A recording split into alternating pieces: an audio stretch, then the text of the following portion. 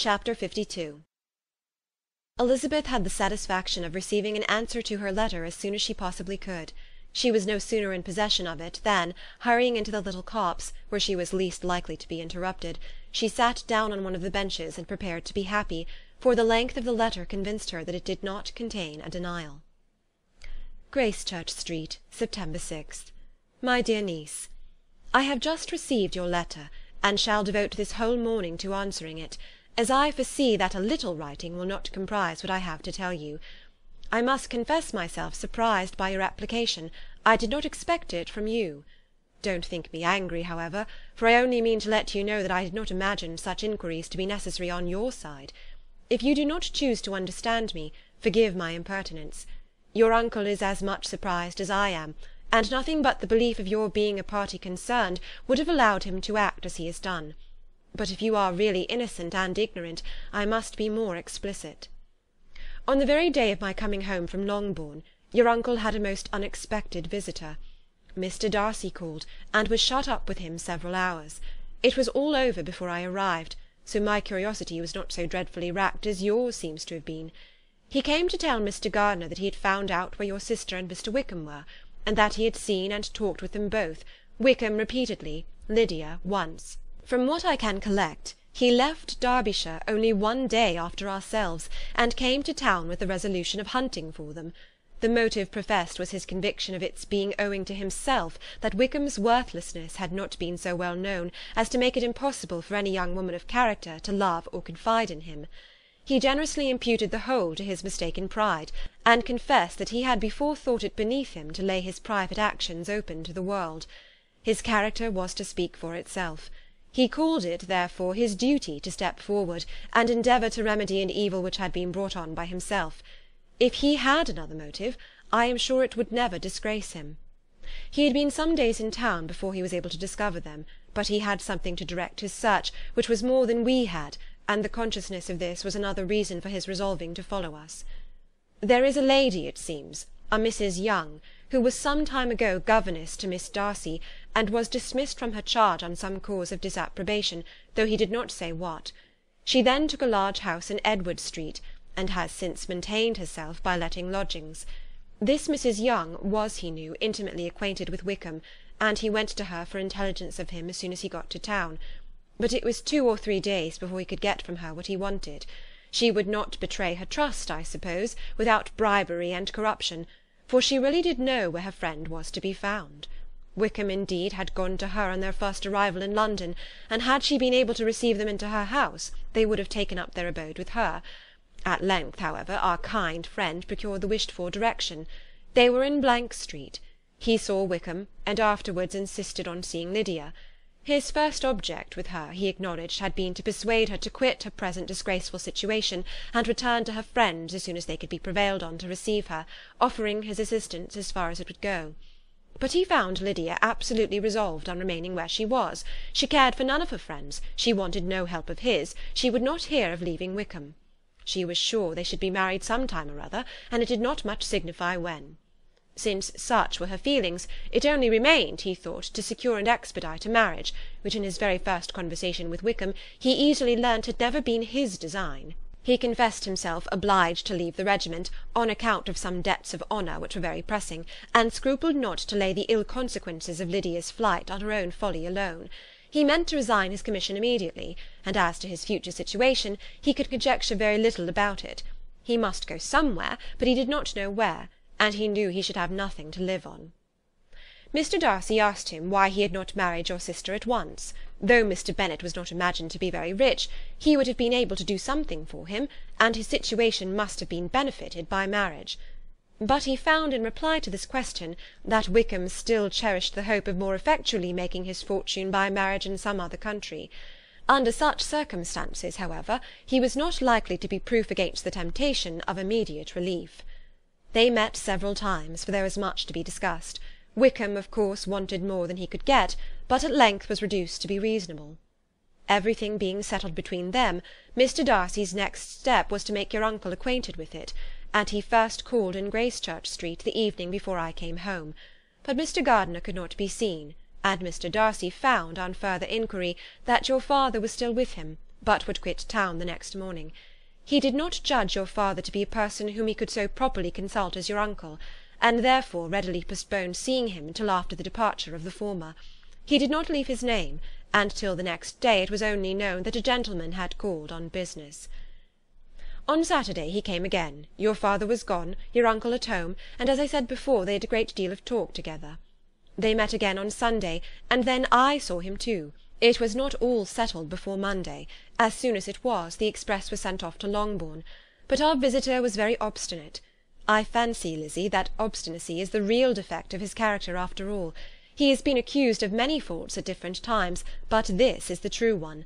Nothing was to be done that he did not do himself, though I am sure, and I do not speak it to be thanked, therefore say nothing about it, your uncle would most readily have settled the whole. They battled it together for a long time, which was more than either the gentleman or lady concerned in it deserved. But at last your uncle was forced to yield, and instead of being allowed to be of use to his niece, was forced to put up with only having the probable credit of it, which went sorely against the grain, and I really believe your letter this morning gave him great pleasure, because it required an explanation that would rob him of his borrowed feathers, and give the praise where it was due. But, Lizzy, this must go no farther than yourself, or Jane at most. You know pretty well, I suppose, what has been done for the young people. His debts are to be paid, amounting, I believe, to considerably more than £1,000, another 1,000 in addition to her own settled upon her, and his commission purchased. The reason why all this was to be done by him alone was such as I have given above. It was owing to him, to his reserve and want of proper consideration, that Wickham's character had been so misunderstood, and consequently that he had been received and noticed as he was. Perhaps there was some truth in this, though I doubt whether his reserve, or anybody's reserve, can be answerable for the event. But in spite of all this fine talking, my dear Lizzy, you may rest perfectly assured that your uncle would never have yielded, if we had not given him credit for another interest in the affair. When all this was resolved on, he returned again to his friends, who were still staying at Pemberley. But it was agreed that he should be in London once more when the wedding took place, and all money matters were then to receive the last finish. I believe I have now told you everything. It is a relation which you tell me is to give you great surprise. I hope at least it will not afford you any displeasure. Lydia came to us, and Wickham had constant admission to the house. He was exactly what he had been when I knew him in Hertfordshire, but I would not tell you how little I was satisfied with her behaviour while she stayed with us, if I had not perceived by Jane's letter last Wednesday that her conduct on coming home was exactly of a piece with it, and therefore what I now tell you can give you no fresh pain. I talked to her repeatedly in the most serious manner, representing to her all the wickedness of what she had done, and all the unhappiness she had brought on her family. If she heard me, it was by good luck, for I am sure she did not listen. I was sometimes quite provoked, but then I recollected my dear Elizabeth and Jane, and for their sakes had patience with her. Mr. Darcy was punctual in his return, and, as Lydia informed you, attended the wedding. He dined with us the next day, and was to leave town again on Wednesday or Thursday. Will you be very angry with me, my dear Lizzy, if I take this opportunity of saying, what I was never bold enough to say before, how much I like him? His behaviour to us has, in every respect, been as pleasing as when we were in Derbyshire. His understanding and opinions all please me. He wants nothing but a little more liveliness, and that, if he marry prudently, his wife may teach him. I thought him very sly. He hardly ever mentioned your name. But slyness seems the fashion. Pray forgive me if I have been very presuming, or at least do not punish me so far as to exclude me from P. I shall never be quite happy till I have been all round the park. A low phaeton with a nice little pair of ponies would be the very thing. But I must write no more. The children have been wanting me this half-hour. Yours very sincerely, M. Gardiner. The contents of this letter threw Elizabeth into a flutter of spirits, in which it was difficult to determine whether pleasure or pain bore the greatest share. The vague and unsettled suspicions which uncertainty had produced of what Mr. Darcy might have been doing to forward her sister's match, which she had feared to encourage as an exertion of goodness too great to be probable, and at the same time dreaded to be just, from the pain of obligation, were proved beyond their greatest extent to be true. He had followed them purposely to town. He had taken on himself all the trouble and mortification attendant on such a research. in which supplication had been necessary to a woman whom he must abominate and despise, and where he was reduced to meet, frequently meet, reason with, persuade, and finally bribe the man whom he always most wished to avoid, and whose very name it was punishment to him to pronounce. He had done all this for a girl whom he could neither regard nor esteem. Her heart did whisper that he had done it for her, but it was a hope shortly checked by other considerations, and she soon felt that even her vanity was insufficient, when required to depend on his affection for her, for a woman who had already refused him, as able to overcome a sentiment so natural as abhorrence against relationship with Wickham. Brother-in-law of Wickham! Every kind of pride must revolt from the connection. He had, to be sure, done much. She was ashamed to think how much. But he had given a reason for his interference, which asked no extraordinary stretch of belief. It was reasonable that he should feel he had been wrong. He had liberality, and he had the means of exercising it, and though she would not place herself as his principal inducement, she could perhaps believe that remaining partiality for her might assist his endeavours in a cause where her peace of mind must be materially concerned. It was painful, exceedingly painful, to know that they were under obligations to a person who could never receive a return. They owed the restoration of Lydia, her character, everything to him. Oh, how heartily did she grieve over every ungracious sensation she had ever encouraged, every saucy speech she had ever directed towards him. For herself she was humbled, but she was proud of him, proud that in a cause of compassion and honour he had been able to get the better of himself. She read over her aunt's commendation of him again and again. It was hardly enough, but it pleased her. She was even sensible of some pleasure, though mixed with regret, on finding how steadfastly both she and her uncle had been persuaded that affection and confidence subsisted between Mr. Darcy and herself. She was roused from her seat and her reflections by some one's approach, and before she could strike into another path she was overtaken by Wickham. "I am afraid I interrupt your solitary ramble, my dear sister," said he as he joined her. "You certainly do," she replied with a smile, "but it does not follow that the interruption must be unwelcome." "I should be sorry indeed if it were. We were always good friends, and now we are better." "True. Are the others coming out?" "I do not know. Mrs. Bennet and Lydia are going in the carriage to Meryton. And so, my dear sister, I find from our uncle and aunt that you have actually seen Pemberley." She replied in the affirmative. "I almost envy you the pleasure, and yet I believe it would be too much for me, or else I could take it in my way to Newcastle. And you saw the old housekeeper, I suppose? Poor Reynolds, she was always very fond of me, but of course she did not mention my name to you." "Yes, she did." "And what did she say?" "That you were gone into the army, and she was afraid had not turned out well. At such a distance as that, you know, things are strangely misrepresented." "Certainly," he replied, biting his lips. Elizabeth hoped she had silenced him, but he soon afterwards said, "I was surprised to see Darcy in town last month. We passed each other several times. I wonder what he can be doing there." "Perhaps preparing for his marriage with Mr. Berg," said Elizabeth. "It must be something particular to take him there at this time of year." "Undoubtedly. Did you see him while you were at Lambton? I thought I understood from the gardeners that you had." "Yes, he introduced us to his sister." "And do you like her?" "Very much." "I have heard, indeed, that she is uncommonly improved within this year or two. When I last saw her she was not very promising. I am very glad you liked her. I hope she will turn out well." "I dare say she will. She has got over the most trying age." "Did you go by the village of Kympton?" "I do not recollect that we did." "I mention it because it is the living which I ought to have had.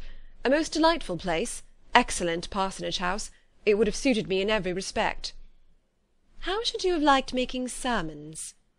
"Exceedingly well. I should have considered it as part of my duty, and the exertion would have been nothing. One ought not to repine, but to be sure it would have been such a thing for me. The quiet, the retirement of such a life would have answered all my ideas of happiness. But it was not to be. Did you ever hear Darcy mention the circumstance when you were in Kent?" "I have heard from authority, which I thought as good, that it was left you conditionally only, and at the will of the present patron." "You have? Yes, there was something in that. I told you so from the first, you may remember."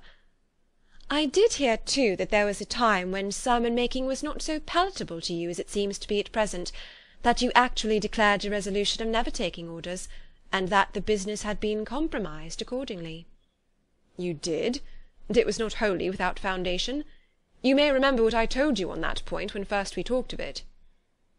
They were now almost at the door of the house, for she had walked fast to get rid of him, and unwilling for her sister's sake to provoke him, she only said in reply with a good-humoured smile, "Come, Mr. Wickham, we are brother and sister, you know. Do not let us quarrel about the past. In future I hope we shall always be of one mind." She held out her hand. He kissed it with affectionate gallantry, though he hardly knew where to look, and they entered the house. Chapter 53. Mr. Wickham was so perfectly satisfied with this conversation that he never again distressed himself or provoked his dear sister Elizabeth by introducing the subject of it, and she was pleased to find that she had said enough to keep him quiet. The day of his and Lydia's departure soon came, and Mrs. Bennet was forced to submit to a separation, which, as her husband by no means entered into her scheme of their all going to Newcastle, was likely to continue at least a twelvemonth. "Oh, my dear Lydia," she cried, "when shall we meet again?" "Oh, Lord, I don't know. Not these 2 or 3 years, perhaps." "Write to me very often, my dear." "As often as I can, but you know married women have never much time for writing. My sisters may write to me. They will have nothing else to do." Mr. Wickham's adieus were much more affectionate than his wife's. He smiled, looked handsome, and said many pretty things. "He is as fine a fellow," said Mr. Bennet as soon as they were out of the house, "as ever I saw. He simpers and smirks and makes love to us all. I am prodigiously proud of him. I defy even Sir William Lucas himself to produce a more valuable son-in-law." The loss of her daughter made Mrs. Bennet very dull for several days. "I often think," said she, "that there is nothing so bad as parting with one's friends. One seems so forlorn without them." "This is the consequence, you see, madam, of marrying a daughter," said Elizabeth. "It must make you better satisfied that your other 4 are single." "It is no such thing. Lydia does not leave me because she is married, but only because her husband's regiment happens to be so far off. If that had been nearer, she would not have gone so soon." But the spiritless condition which this event threw her into was shortly relieved, and her mind opened again to the agitation of hope, by an article of news which then began to be in circulation. The housekeeper at Netherfield had received orders to prepare for the arrival of her master, who was coming down in a day or 2 to shoot there for several weeks. Mrs. Bennet was quite in the fidgets. She looked at Jane, and smiled and shook her head by turns. "Well, well, and so Mr. Bingley is coming down, sister," for Mrs. Phillips first brought her the news. "Well, so much the better. Not that I care about it, though. He is nothing to us, you know, and I am sure I never want to see him again. But, however, he is very welcome to come to Netherfield if he likes it, and who knows what may happen? But that is nothing to us. You know, sister, we agreed long ago never to mention a word about it. And so is it quite certain he is coming?" "You may depend on it," replied the other, "for Mrs. Nicholls was in Meryton last night. I saw her passing by, and went out myself on purpose to know the truth of it, and she told me that it was certain true. He comes down on Thursday at the latest, very likely on Wednesday. She was going to the butcher's, she told me, on purpose to order in some meat on Wednesday, and she has got 3 couple of duck just fit to be killed." Miss Bennet had not been able to hear of his coming without changing colour. It was many months since she had mentioned his name to Elizabeth, but now, as soon as they were alone together, she said, "I saw you look at me to-day, Lizzie, when my aunt told us of the present report, and I know I appeared distressed. But don't imagine it was from any silly cause. I was only confused for the moment, because I felt that I should be looked at. I do assure you that the news does not affect me either with pleasure or pain. I am glad of one thing, that he comes alone, because we shall see the less of him. Not that I am afraid of myself, but I dread other people's remarks." Elizabeth did not know what to make of it. Had she not seen him in Derbyshire, she might have supposed him capable of coming there with no other view than what was acknowledged, but she still thought him partial to Jane, and she wavered as to the greater probability of his coming there with his friend's permission, or being bold enough to come without it. "Yet it is hard," she sometimes thought, "that this poor man cannot come to a house which he has legally hired, without raising all this speculation. I will leave him to himself." In spite of what her sister declared, and really believed to be her feelings in the expectation of his arrival, Elizabeth could easily perceive that her spirits were affected by it. They were more disturbed, more unequal, than she had often seen them. The subject which had been so warmly canvassed between their parents about a twelvemonth ago was now brought forward again. "As soon as ever Mr Bingley comes, my dear," said Mrs Bennet, "you will wait on him, of course." "No, no, you forced me into visiting him last year, and promised if I went to see him he should marry one of my daughters. But it ended in nothing, and I will not be sent on a fool's errand again." His wife represented to him how absolutely necessary such an attention would be from all the neighbouring gentlemen on his returning to Netherfield. "'Tis an etiquette I despise," said he. "If he wants our society, let him seek it. He knows where we live. I will not spend my hours in running after my neighbours every time they go away and come back again." "Well, all I know is that it will be abominably rude if you do not wait on him. But, however, that shan't prevent my asking him to dine here. I am determined. We must have Mrs Long and the Goldings soon. That will make 13 with ourselves, so there will be just room at table for him." Consoled by this resolution, she was the better able to bear her husband's incivility, though it was very mortifying to know that her neighbours might all see Mr Bingley, in consequence of it, before they did. As the day of his arrival drew near, "I begin to be sorry that he comes at all," said Jane to her sister. "It would be nothing. I could see him with perfect indifference, but I can hardly bear to hear it thus perpetually talked of. My mother means well, but she does not know, no one can know, how much I suffer from what she says. Happy shall I be when his stay at Netherfield is over." "I wish I could say anything to comfort you," replied Elizabeth, "but it is wholly out of my power. You must feel it, and the usual satisfaction of preaching patience to a sufferer is denied me, because you have always so much." Mr Bingley arrived. Mrs Bennet, through the assistance of servants, contrived to have the earliest tidings of it, that the period of anxiety and fretfulness on her side might be as long as it could.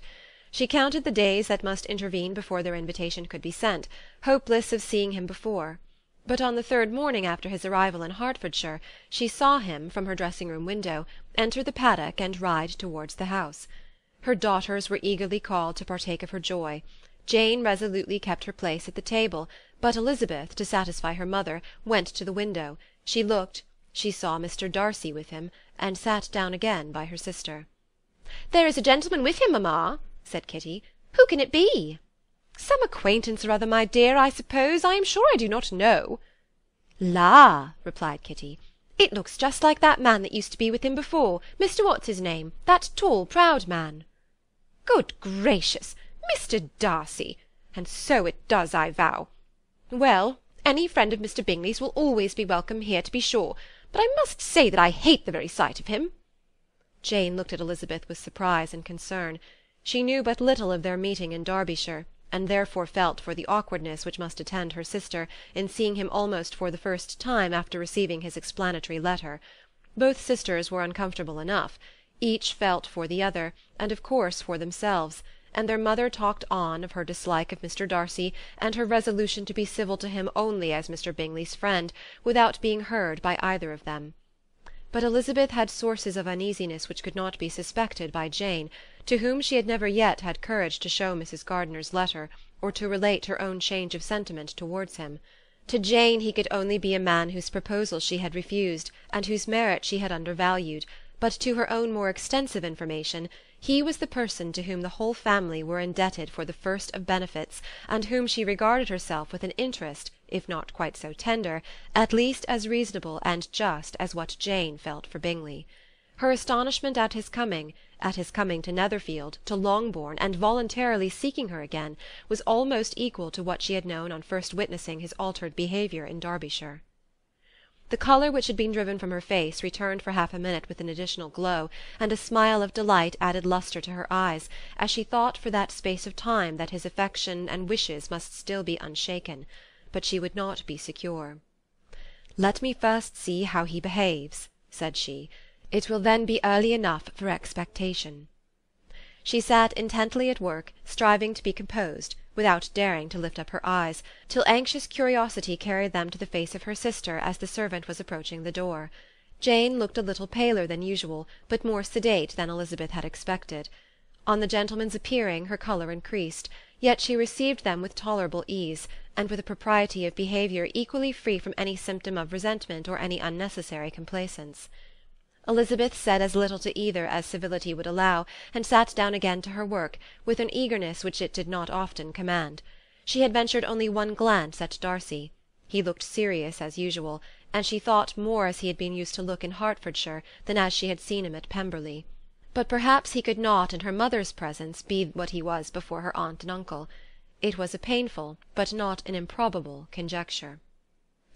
Bingley she had likewise seen for an instant, and in that short period saw him looking both pleased and embarrassed. He was received by Mrs. Bennet with a degree of civility which made her two daughters ashamed, especially when contrasted with the cold and ceremonious politeness of her curtsy and address to his friend. Elizabeth particularly, who knew that her mother owed to the latter the preservation of her favourite daughter from irremediable infamy, was hurt and distressed to a most painful degree by a distinction so ill applied.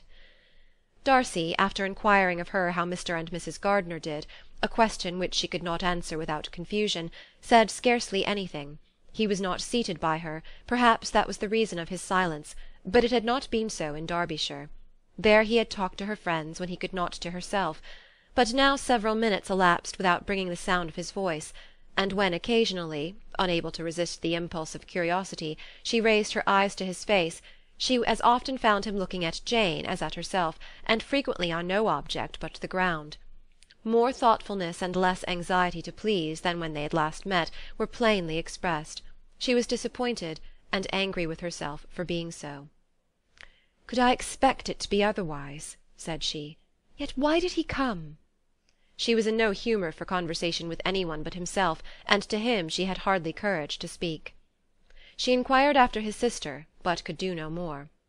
"It is a long time, Mr Bingley, since you went away," said Mrs Bennet. He readily agreed to it. "I began to be afraid you would never come back again. People did say you meant to quit the place entirely at Michaelmas, but however I hope it is not true. A great many changes have happened in the neighbourhood since you went away. Miss Lucas is married and settled, and one of my own daughters. I suppose you have heard of it. Indeed, you must have seen it in the papers. It was in the Times and the Courier, I know, though it was not put in as it ought to be. It was only said, lately, George Wickham, Esquire, to Miss Lydia Bennet, without there being a syllable said of her father, or the place where she lived, or anything. It was my brother Gardiner's drawing up too, and I wonder how he came to make such an awkward business of it. Did you see it?" Bingley replied that he did, and made his congratulations. Elizabeth dared not lift up her eyes. How Mr Darcy looked, therefore, she could not tell. "It is a delightful thing, to be sure, to have a daughter well married," continued her mother. "But at the same time, Mr Bingley, it is very hard to have her taken such away from me. They are gone down to Newcastle, a place quite northward, it seems, and there they are to stay I do not know how long. His regiment is there, for I suppose you have heard of his leaving the Blankshire, and of his being gone into the regulars. Thank heaven he has some friends, though perhaps not so many as he deserves." Elizabeth, who knew this to be levelled at Mr Darcy, was in such a misery of shame that she could hardly keep her seat. It drew from her, however, the exertion of speaking, which nothing else had so effectually done before, and she asked Bingley whether he meant to make any stay in the country at present. A few weeks, he believed. "When you have killed all your own birds, Mr Bingley," said her mother, "I beg you will come here and shoot as many as you please on Mr Bennet's manor. I am sure he'll be vastly happy to oblige you, and will save all the best of the coveys for you." Elizabeth's misery increased at such unnecessary, such officious attention. Were the same fair prospect to arise at present as had flattered them a year ago, everything, she was persuaded, would be hastening to the same vexatious conclusion. At that instant she felt that years of happiness could not make Jane or herself amends for moments of such painful confusion. "The first wish of my heart," said she to herself, "is never more to be in company with either of them. Their society can afford no pleasure that will atone for such wretchedness as this. Let me never see either one or the other again." Yet the misery, for which years of happiness were to offer no compensation, received soon afterwards material relief, from observing how much the beauty of her sister rekindled the admiration of her former lover. When first he came in he had spoken to her but little, but every 5 minutes seemed to be giving her more of his attention. He found her as handsome as she had been last year, as good-natured and as unaffected, though not quite so chatty. Jane was anxious that no difference should be perceived in her at all, and was really persuaded that she talked as much as ever.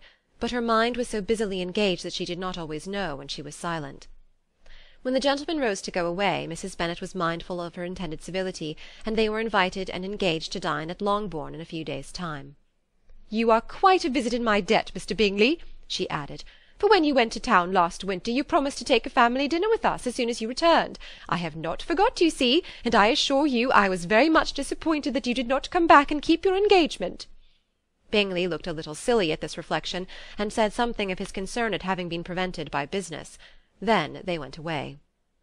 Mrs. Bennet had been strongly inclined to ask them to stay and dine there that day, but though she always kept a very good table, she did not think anything less than 2 courses could be good enough for a man on whom she had such anxious designs, or satisfy the appetite and pride of one who had 10,000 a year.